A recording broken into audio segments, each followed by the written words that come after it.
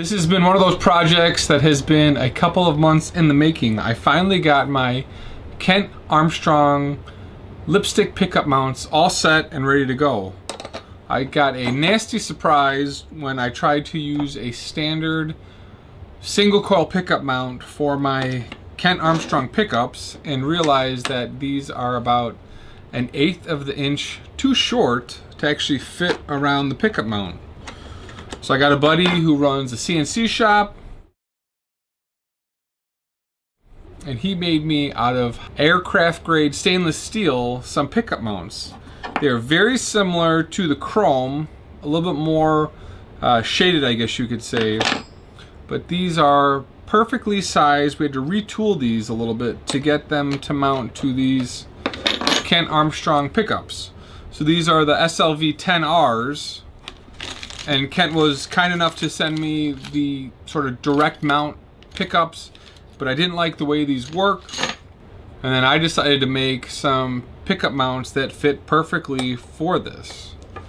You can see that here, how nice these match, and all we did was take the standard mount, pull it apart slightly, and widen it just enough for these lipstick pickups.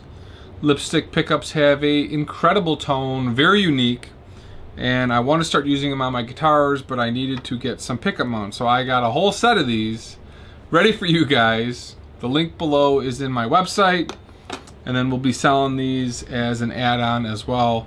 But I've been waiting for these for a couple of months. We finally got these all set up, and it'll be awesome. Really unique look for your guitar.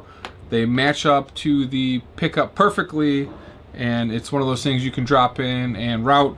The lipstick pickups require just a little bit more room, but like I said, they've got such a unique tone and setup that I definitely had to do this to do it right. So instead of doing it wrong and making these out of plastic, went ahead and got a bunch of these made. So you can see the link below. So I'll be selling these for 15 bucks a piece. That's essentially my cost. Yeah, they're a little bit more expensive, but these are way high quality. You will not find these anywhere near the same quality as this.